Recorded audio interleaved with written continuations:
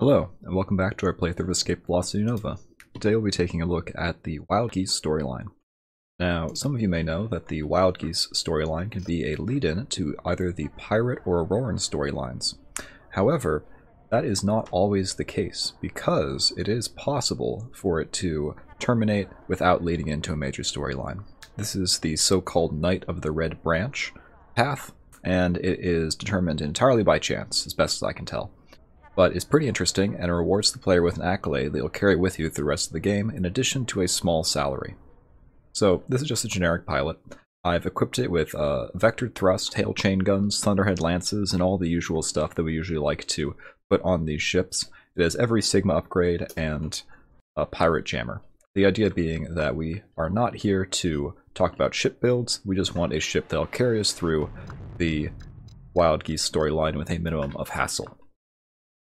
It was not a storyline where you have to do any combat, but it is helpful because you have to go some pretty rough and tumble places. So this is Samantha. It's the UN shipping person. We're just going to go ahead and say no to her request. This is Temin Shard. He's the private investigator. We're going to go ahead and say no to his request. And we're not going to have the Wild Geese trigger this time. They can only trigger from the Sol bar, and so we're going to have to try to get that to fire by landing here on Mars, and then going back and forth back to Earth. It's a pretty high chance to fire, actually, and people who play the game might get sick of seeing it when you're trying to trigger other storylines. But here it is. You've barely entered the bar when you are knocked backwards by the flying body of one of the bar's patrons. The burly individual knocks you to the ground, and as you stand up to give the offensive ruffian a piece of your mind, if not a piece of your boot, you notice that the man was sent flying your way by a red-bearded giant fighting on the far side of the bar. As you watch, a number of men attack him, only to be beaten back by his prodigious strength. A man comes at him from behind, smashing a bar stool over his head. He staggers and begins to stumble. His sneaky attacker begins to draw a knife, and you feel as if you should help the man before he is stabbed in the back in a cowardly attack. You quickly jump into action, smashing your fist into the other man's face.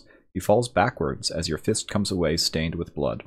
The giant shakes his head, and with a roar, launches himself at the remaining ruffians. As you watch, the fight ends in a quick and brutal flurry of blows. In a matter of seconds, the floor is strewn with unconscious bodies. The man turns to you and offers his huge hand. "Thanks for your help," he says in a thick brogue. "Can I get you a drink?" I am not going to do the accent. It would not be in good taste. You nod your assent, and he turns to a dazed-looking barman and orders 2 drinks. You make a mental note not to drink in dockside bars anymore, and turn your attention to the man beside you. He stands about 6.5 feet tall, and looks as if he could pull leviathans apart with his bare hands. He has a shock of bright red carrot-colored hair and very pale skin. He turns to you and hands you a huge drink, as black as pitch and as thick as fresh cream. That's gotta be a Guinness. He raises his glass to you in a silent salute and takes a long pull on his drink. You follow suit and are surprised by the thick, bitter taste that fills your mouth. It is at once revolting and enticing, and you don't quite know what to make of it. You guess that you should be polite and finish it, but you don't know if you'll be able.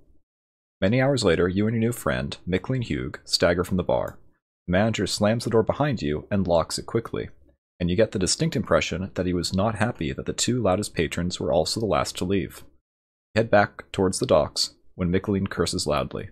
You follow his gaze as best you can and see a heavily modified thunderhead being locked down by the port authorities. Mickling shouts pieces at them in a strange tongue, but it makes no difference. Before they leave, they give him a notice to the effect that he has outstanding storage debts, and that his ship was impounded until he pays them back. "Ah, but that would be the life of a wild rover," he sighs wistfully, waving an unsteady hand at his locked ship. "I spent all my money on whiskeys and beer, and now I've got nothing to get my ship out of hook." He slumps down next to the ship and puts his head in his hands. Your heart goes out to him, and you ask if there's any way you can help him. He explains that he has to be in New Ireland in the Tauntha system before the end of the month, so he can be the best man at his cousin's nuptials. He says that if you give him a lift, you can stay for the wedding and the party after. Apparently one is very serious, and the other involves a white dress. You've had far too many pints to figure out which is which. Do you give him a lift? Yeah, of course we do. You wake in the morning with a heavy head, and there is far too much light in the cabin. The instruments are too bright, and you cannot remember ever feeling quite so awful.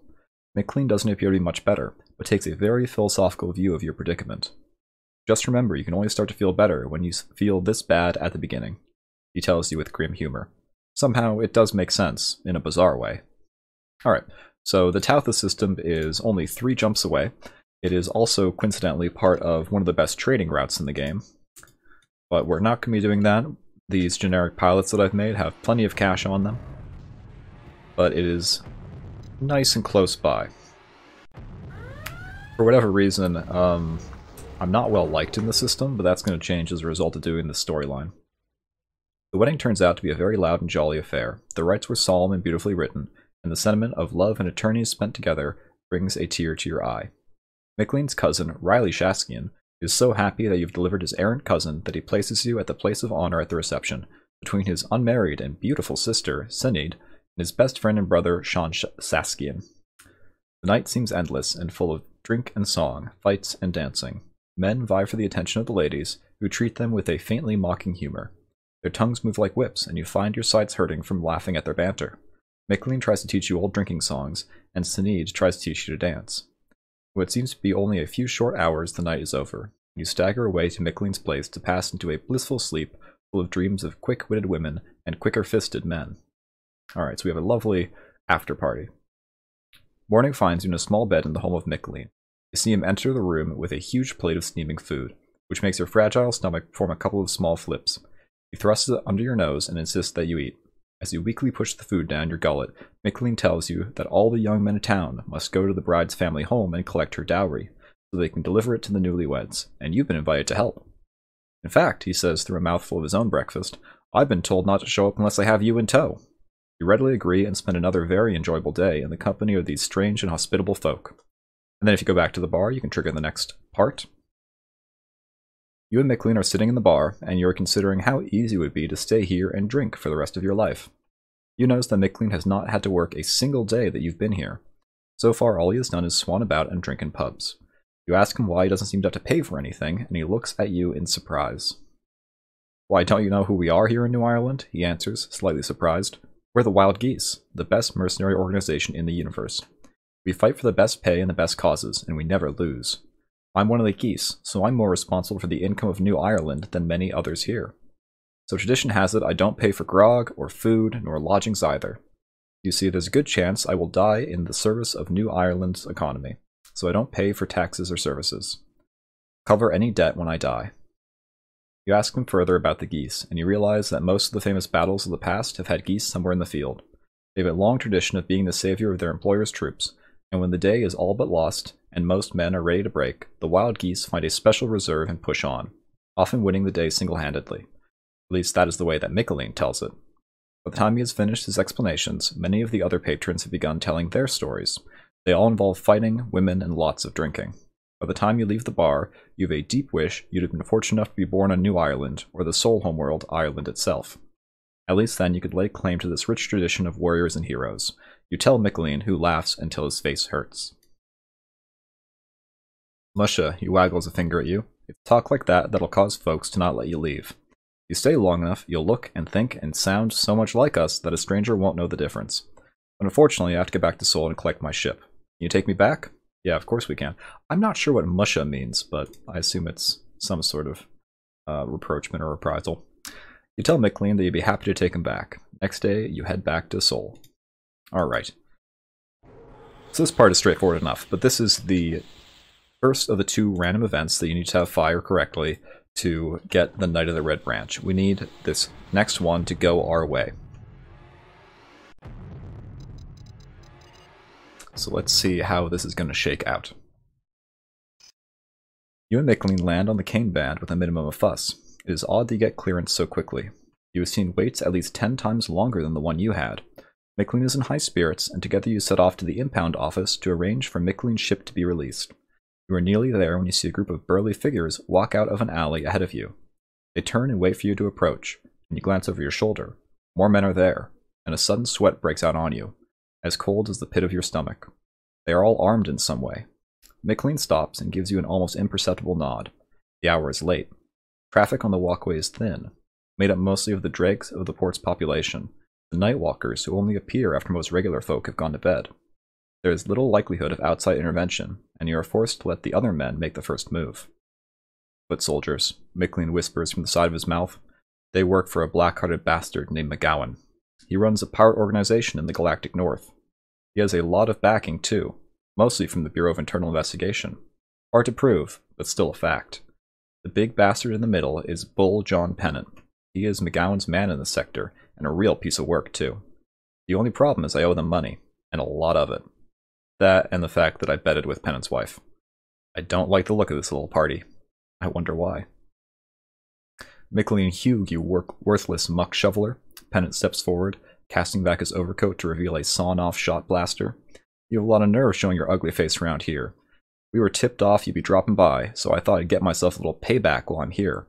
Boss wants his money as well. He starts to walk forward. The men behind you begin to close in. If I don't get out of this in one piece, Mickling whispers urgently, get back to New Ireland and find Eamon Flanagan. Tell him what happened, and that I'm sorry about this. The men behind you charge, and Pennant opens fire with his shot blaster. Mickling pulls a hidden blaster from his cloak and returns fire, and you turn to face the charging men behind you. You fire at one of them, but you feel a sudden pain in your back. You fall into unconsciousness, and the ensuing blackness is the heaviest you've ever known. So now we get to see if we're going to be successful or not. When you regain consciousness, the area around you is covered with blood. Some of it is pooled in places, but all of it indicates that the bodies of the fallen have been removed. You lift your head and you see Mickling. He is sitting slumped against a wall, covered in blood, but smiling still. I've never seen that tactic before, he grins merrily. Deliberately knocking yourself out to trip up the enemy? Maybe I can do that next time, and you can take care of them after that. You smile and immediately wish you had not, as the skin across your face feels like it has been mashed with a mallet. Yeah, Mickling laughed at your obvious discomfort. I've never seen someone headbutt another man's foot so hard. Very good thinking, though. You did break his foot. Nothing like using your head in a fight, as Flanagan always says. Alright, so that was successful. Oh well, he grimaces as he levers himself up and helps you to your feet. We better get back to New Ireland to inform the man himself of what has occurred, because I very much doubt McGowan will be prepared to leave this one alone. You look surprised to hear the obvious trepidation in his tone. Finding Pennant and his lapdogs is one thing. He shakes his head, blood still dripping down his face from several cuts on his forehead. Telling Eamon Flanagan is another thing. You think I look bad now? Just wait until next time he drags me along to one of his training sessions. I'll be in the hospital for months. You don't think you get to be the leader of a mob as unruly as the Wild Geese without being able to crack together a few heads. He grunts as the two of you head back to your ship. Now do you? Despite the pain, you cannot help but grin at Mickling and his wonderfully warped view of the universe. So Mickling has survived, which means we are on the correct path for the Knight of the Red Branch. Eamon Flanagan, of course, features prominently in most of the storylines, I believe 5 out of 6. And he is an amusing character. He is very long-winded, though, very verbose. And we're going to see that here.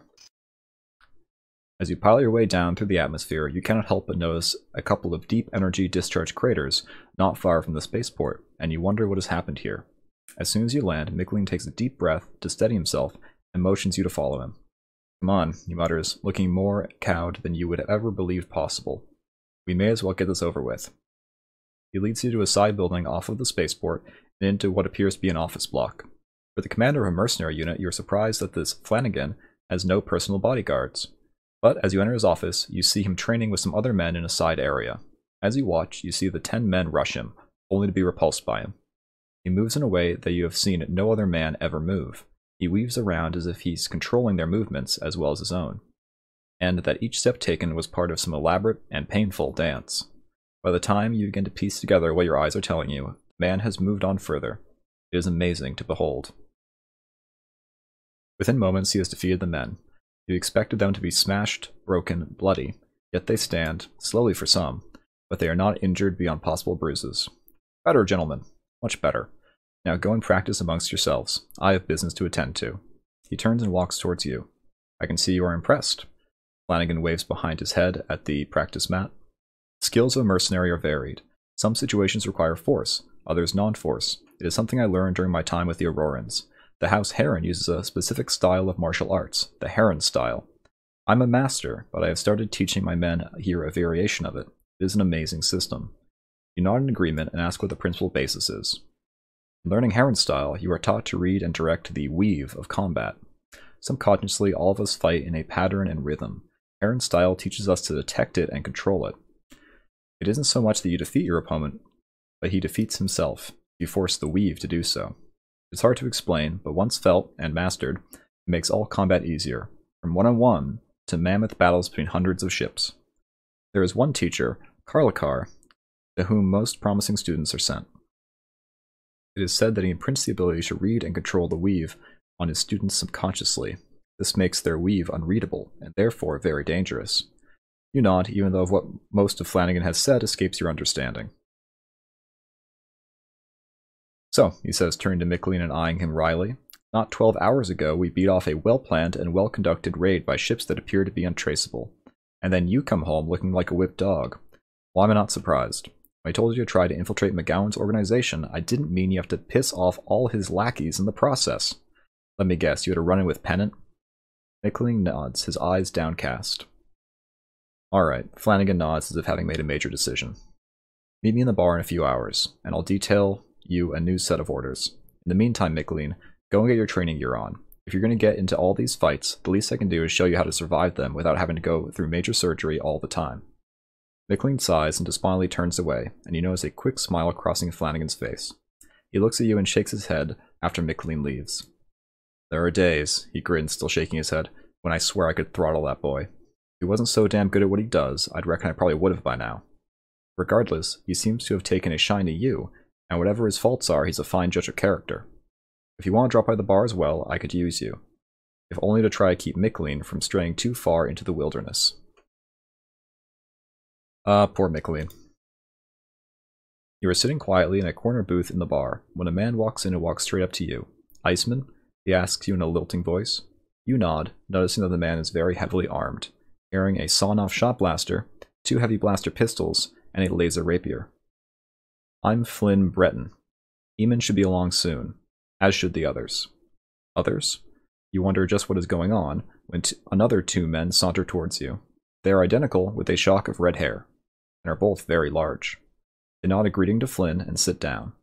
Again, you notice the newcomers are heavily armed. I'm Sean O'Driscoll, says one of them, and this here is my brother Ryan. The other grunts and waves for 2 ales. No sooner do the drinks arrive than a slim, athletic woman approaches. She sits and begins to polish a throwing dagger. You introduce yourself, and she smiles shyly at you. I'm Tara Collins. I'm pleased to meet you. Don't mind her, Iceman, says Flynn. I've been told she talks more eventually, though I've known her for 3 years myself, and nary an errant word does she say to me. Tara shoots a wilting look at Flynn, who then returns to her blade. You're about to ask what's going on when Eamon Flanagan stalks into the bar, followed by 3 others, including a brow-beaten Micklin. Ah, Iceman, I see you've already met the others. These with me make up the rest of the Wild Rovers. The Rovers are the closest thing the Wild Geese have to Special Forces. The 8 people you see here are the most resourceful individuals on all New Ireland. They are used primarily as spies, but are also capable of demolition work, assassinations, anything really. Now, I've called them all here to outline a plan against Pennant and the Sol Sector branch of McGowan's organization. Eamon goes over the background of the situation, of how Micklin was tasked to infiltrate the organization and assess the strength and weaknesses, how he got into trouble when he owed the criminals a lot of money, and how they responded by trying to kill him. The Rovers are quiet throughout the meeting, silently drinking their drinks and listening to Flanagan. You get the impression that at any other time they'd be a lot of fun, but that the current situation calls for a certain level of professionalism. Flanagan concludes his briefing with an outline of the plan to come. The Rovers would separate and enter the Sol system. Each 2-man team would be responsible for the destruction of a different sphere of McGowan's organization. When each team has finished their tasks, they will return to New Ireland. Of course, we can always use another man, he says as he claps a hearty hand over your shoulder. You tell Flanagan you'd be honored to take part in the operation, and that you owe McGowan and his sidekick Pennant that much. In that case, he grins good-naturedly, I want you to go to Merrim in the Hannaford system. Flynn will go with you, and he'll be in command of a team of our Special Operation Commandos. When you get there, you will need to locate the wreck of a freighter called South of the Border. It crashed nearly 80 years ago on the icy steppes. McGowan has made the wreck habitable again, and has been using it as a tobacco and hammerhead processing facility. It is a handy arrangement for McGowan. Merrim is close enough to Sol that it doesn't take long to ship the product back. However, since Merrim doesn't have any official government, McGowan has been able to have a steady influx of income without worrying about police trouble. I want you two to go and fix the situation. All of the workers there are convicted criminals that McGowan has been able to secure as part of a government work contract. It is a good indication that the government cares little for the state of the criminal justice system. Terminate them. Teach them the folly of dealing in destructive drugs. After that, meet me back here for the next phase of the operation. One final thing, he mutters, looking straight at you. As the new member of our team, if at any time things get too out of hand for us to survive here, look for my friend, Professor F. Cook, on the Misfire in the Trishka system, and I won't be too far away. Alrighty. So we're going to head up to the Hannaford system, which, true to what Emin says, is pretty close to Sol, just 5 jumps away, and deal with this freighter. Now, it's pretty interesting, because if you go and land on that system at any time, it does mention that it is relatively lawless, and that I think it even mentions something about the drug operation there. After avoiding the orbital patrols, you and Flynn quickly move through the facility, smashing and killing everything you come across. Flynn is just a whirling dirge of destruction, and whenever you find yourself getting pinned down, he somehow manages to pull off the impossible and pull you out of trouble. After the better part of an hour of fighting your way through the crashed ship, everything is quiet, and Flynn plants his charges, and the two of you take off as soon as possible to avoid any further entanglement with pirate goons. And if we read the blurb here, a sparsely populated planet, Merim is breathtakingly beautiful, cold, and often dangerous. Merim is home to a brave few who eke out a living hunting the sleek ice cats that live on the steppes. Few ships land here, and those who do are welcomed indifferently by the aloof hunters and their families. There is no official government, and taxes have not been collected here since the last census. And if we go to the trade center here, the ice cat pelts are low. That is a special trade good. There is somewhere else in the galaxy that will buy those for high. Alright, let's deal with this Thunderhead, just to get some combat in.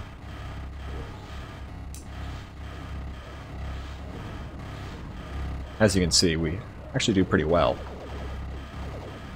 Now, can we take out this carrier is going to be the other question. Trick is to stay behind it. Preferably get it with this Thunderhead beam. Yep, Thunderhead lance, rather.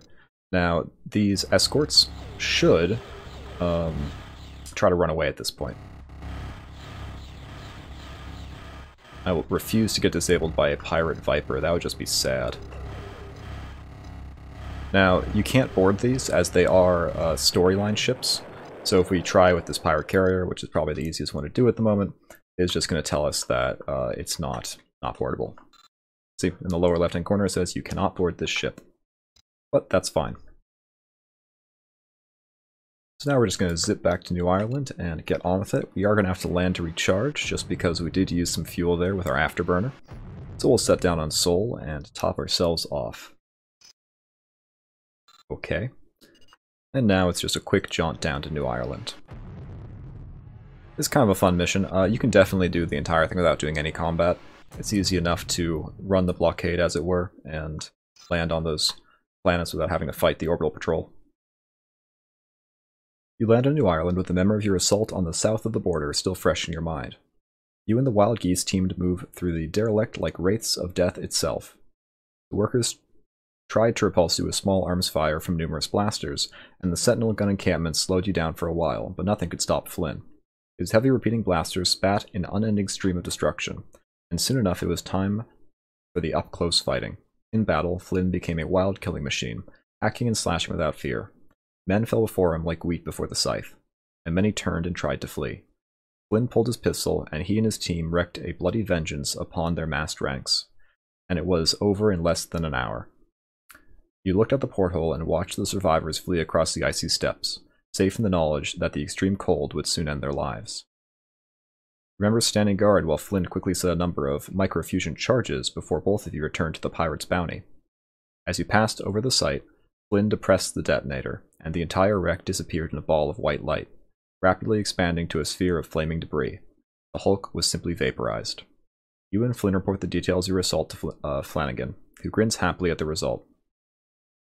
That should upset our friend McGowan somewhat, he says a little cheekily. He just lost a sizable portion of his drug production capacity. It took him almost a year to set up that site, and it took the two of you and a strike team an hour or so to utterly destroy it. Wait for me in the bar. I'll have something else for you to do in a few hours. So, fairly successful. What is also worth pointing out is that the Wild Geese have their own variant of the Lightning ship, So I'll read the blurb here. While the basic Ritharian Lightning is an excellent ship in its own right, the Wild Geese needed more. They needed a ship capable of operating as a top-rate fighter, as well as having the firepower of a gunboat. The vessel that came the closest was the Lightning, so the Wild Geese bought a production license from the Ritharian Company and began improving on the basic design. Before long, the Wild Geese version of the Lightning was born, and it was everything they could have hoped for. As an added bonus, the Wild Geese version is available without any requirements for a license. However, to restock her missile tubes, after you've depleted them, you will have to acquire a license to purchase more. So true to form, it does have an IR missile launcher, and for that you will need a missile weapons license to get more ammo. But really you buy it for, I think, the Thunderhead Lance and the speed. These things are pretty zippy. So, you are sitting waiting for Flanagan, and Flynn has been telling you all about his recent adventures. You do a lot of flying, but Flynn has been from one end of the universe to the other so many times that it would have easily eclipsed your journeys.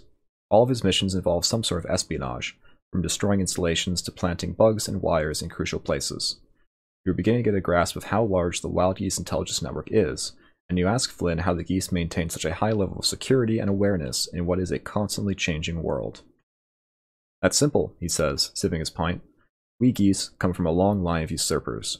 Our ancestors fought in so many wars after being forced into exile for their political ideologies that we have almost evolved into the unit we are now. While some people tell their wains about the Three Little Bugbears or the Princess Bride, we get told stories about Michael Collins and the Flying Column, or the Battle of Rory of the Glen. Guerrilla tactics are like mother's milk to us. Intelligence and counterintelligence are easy if you've been trained in them since you've been able to listen. You are still musing over this information when Flanagan arrives. He quickly walks up to you and pulls you into a booth. Now we're going to play a little game. Gowan has placed orders with a number of smaller operations for drugs. In a few hours, we'll have a shipment for you to deliver. Only thing is, your containers aren't going to be filled with hammerhead, or fly, or goof juice. They're going to be packed with explosives. Since the orders are being filled by so many groups, it has been easy for our spies to discover what the passwords and delivery schedules are. You want to make some evil men go boom? Sure do. Good for you. Here's the deal. We'll load the containers onto your ship. You have to take them to Rill in the Portarilla system. McGowan has a distribution center there. When you arrive, tell the dock workers that the containers are for Margetta Harris. They'll ask when you want them delivered, and you must respond with "before 6 tomorrow" and make it snappy. If you don't, they will assume that you are a plant, and more than likely try to kill you.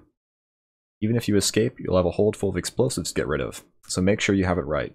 Get the shipment there ASAP, as I'll need to make McGowan sweat in order to take my plans to the next phase. Also, he adds with a quiet grin, you might want to avoid Federation patrols, as I don't think they appreciate people who ship large amounts of explosives from place to place. Any questions? You tell Flanagan that you have it, and head for your ship. So, this one is kind of fun. Portarillo is a pretty rough part of the galaxy. And it's all the way up here in the galactic north, just 6 jumps away. I believe we'll probably have to stop and refuel if that's the case. We'll stop in Nurse Secundus. Oh no, we should be fine. I always forget how much energy we have on this thing. It's pretty great. Mod Starbridge is a very capable ship. Not quite on the level of the Pirate Valkyrie Mark IV, but it's certainly enough to get you through any storyline, if you don't feel like you want to upgrade. You land on Rill to find the docks a swarm of activity. You wonder how the corrupt dock workers know which ships to approach, but you guess that Flanagan and the Geese have made sure that the shipping scripts have been organized to match. A number of burly dock workers approach you, and with a poker face, you tell them that the containers are to be delivered to Margetta Harris. When asked what time the goods must be delivered, you tell the foreman before 6 tomorrow and make it snappy. The foreman grins and hands you a chip for 30,000 credits. There you go, he says, smiling. A little bonus from the boss for a prompt delivery. You smile, more at the irony of the situation, but the dim-witted foreman does not notice the difference. You head back to your ship to get some rest and watch the news. A couple of hours later, the broadcast you are watching is interrupted for a special report. You watch in grim satisfaction as a news reporter makes a telecast from the front of a burning warehouse. Great gouts of black oily smoke billow from the building, and the reporter has to shout to be heard over the roar of the flames. Switching off the holo receiver, you head for the stars, and ultimately, to Ireland. So there you go. We're just going to pick up a map here, because I noticed this northern part of space is not too fleshed out on this pilot. But Portarillo is interesting. It has a ruined hypergate here, and it's very murky. So as you can see, the ships and the various things fade into the background as you get further away from them. If you do not have an appropriate sensor boost on your ship, this will actually affect the effectiveness of your mini-map up top. It'll like flash with static. Luckily we have a pretty good one, we have the pirate one. And so that is not a problem for us. I think we're going to cut this here. We're going to make this a 2-part little mini-series. So thank you for joining me. If you found this interesting, please go ahead and check out some of the other storylines we have up here on the channel, from major storylines to other side missions. If you liked something in particular, please let me know in the comments below. And whatever you decide to do, until next time, I hope you have a good one.